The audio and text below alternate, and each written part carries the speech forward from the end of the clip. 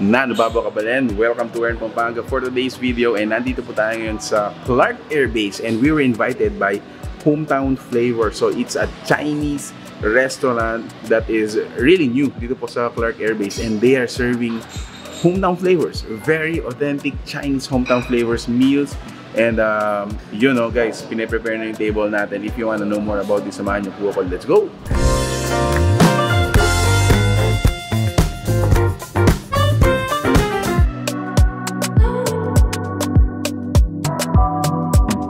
This is it guys. Coming here, this is the dining area. This is the main dining area. Again, notice guys, mga Chinese restaurant, mahilig sila sa mga circular na table, no? So that's what you will find here. However, isa sa mga highlight din dito when you dine here is this LCD display. Ayan, ang ganda, no? Para siyang aquarium. And at the same time, yung ceiling natin is well designed. Ayan, ang ganda. And then finally, of course, eto na yung table natin. Look at that, ang daming mga food.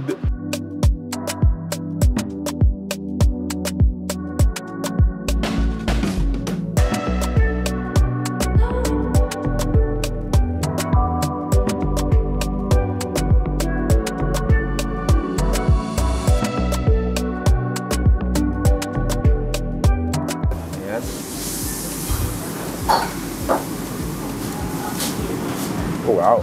So, introduce lang natin yung mga names, sir, no? Yes. Start siguro tayo sa mga dumplings natin, yes, sir.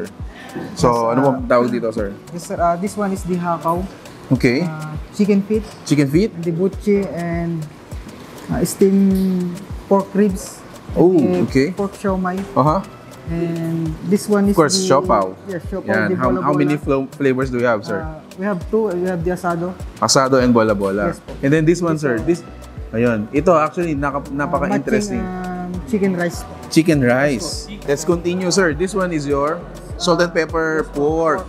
Ah. And then the fried prawns. Fried prawns naman to. Meron din pong steamed garlic prawn.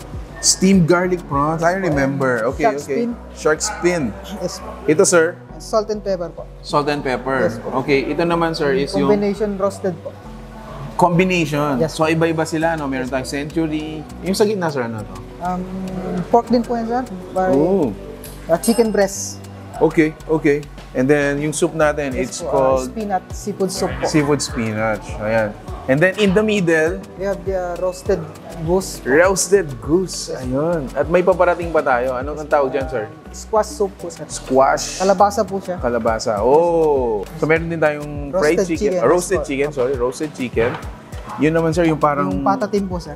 Version ng patatim, yes, nila. Po. Chinese patatim. Yes po. And then fried rice. Yang chow fried rice. Yes po. Yun, sir, rice din yun, no? Yes po, omelette. Oh. Omelette po. Egg omelette po siya. Okay. And then last two, alam ko, ito Shanghai lang. Yes po. Tama ba ako, sir? Yes po, ako, sir. Shanghai. And then ito, yes, beef broccoli. Ayun. Wow. And then, yung last, sir, ano tawag dito? Ano po yun, sir? Squid. Fried squid naman yan. Fried squid. Wow. Alright, so, ang dami, Sir Paul. Thanks so much for sinamahan niyo po ako dito at ma-introduce namin sa mga viewers natin. So, next thing to do, syempre, tikman na natin ito. Sir Paul, thank you.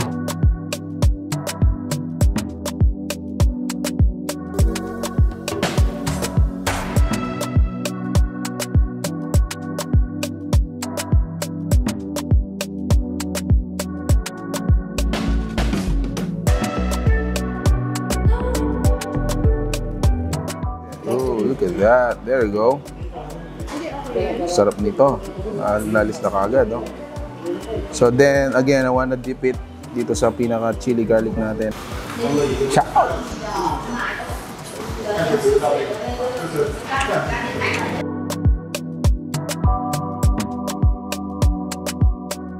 So this is ito yung dun sa combination natin ng mga cold cuts. Wow, super crispy. Did you hear that? Super crispy nung balat. And then yung pinaka-meat natin, it's so tender and so juicy.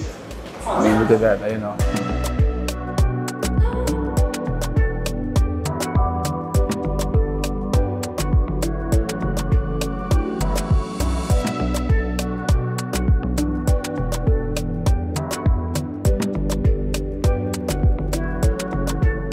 crispy skin with the oil, very delicious. Yeah. And cucumber.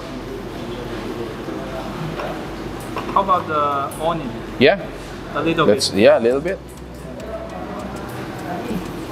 Try first. All at once? Yeah. Bite it all at once. All right. Thank you, Sir Su. Oh, wow. Mmm.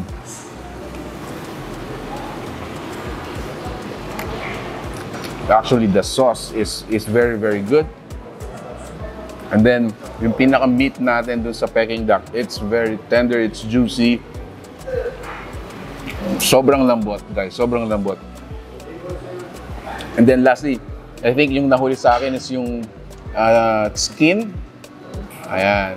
So, let's try it again.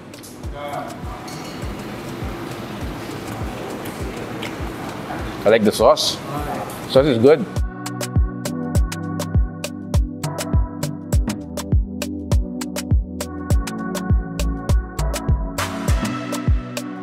Alright, so guys, what a way to end the video.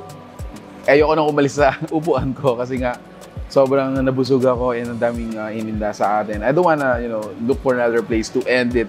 But then again, thank you so much, Hometown Flavors, for inviting us, such a generous host for this vlog. And at the same time, guys, if you're looking for authentic Chinese restaurant, which is located inside Clark, this is one of your choices and it's a must. Actually, una, they serve really premium food. Number two, hindi po mahal. Ayan. So if you're gonna compare it with the other, hotel, Chinese restaurant na inside hotel, those are a little bit, those are really premium, but at the same time, medyo masasaktan yung bulsa mo dahil medyo mahal nga sila. If you're looking for a budget-friendly premium Chinese restaurant, you gotta try this one. In here, they also serve other mga seafood, no? They have lobsters, they have clams, mga iba-iba pa guys. They are actually available here. And at the same time, meron din silang coffee shop. They serve also coffee. So right after your food, a little sip of coffee or tea. Ayun guys. So thank you so much for watching Where Pampanga. If you like this video, if you like the food you saw in this video, and I bet you did, please share it with your friends, share it on your timeline guys, and we hope to see you in the next one. Until next time, my name is Louie and Chai. Yes, thank you so much for watching Where Pampanga. Peace out. Bye guys.